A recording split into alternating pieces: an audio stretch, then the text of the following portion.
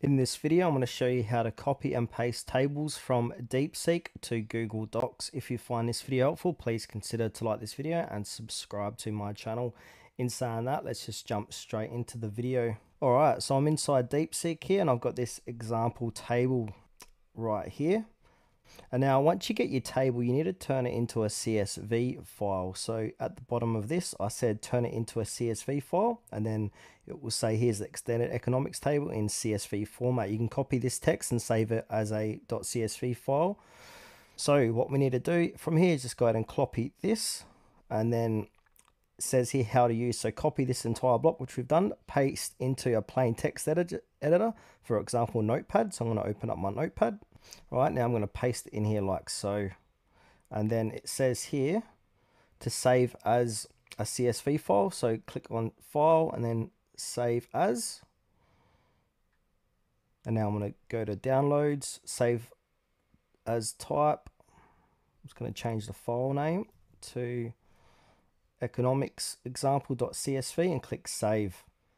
Now that's saved to my computer.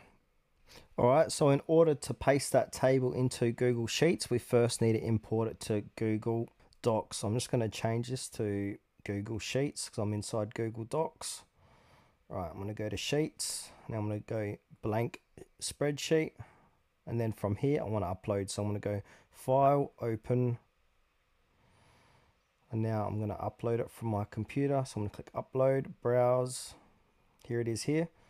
So now that's going to upload to Google Sheets. Alright, so here's the table from Deepseek. So from here, I want to click on Control A. And then from here, we need to put some borders around it, like so. Then the next thing, what we need to do, we need to go to text wrapping.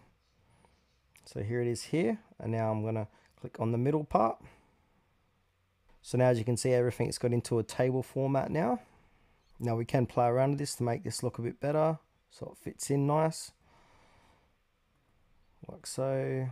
Now I'm going to make that bold.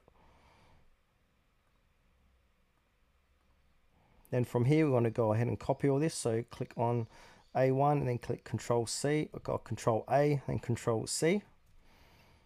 Now from here we can go back to Google Docs and paste this table in. So I'm just going to open up Google Docs. Alright, so I'm going to Control V now to paste this in, paste unlinked. Got to make sure it's paste unlinked.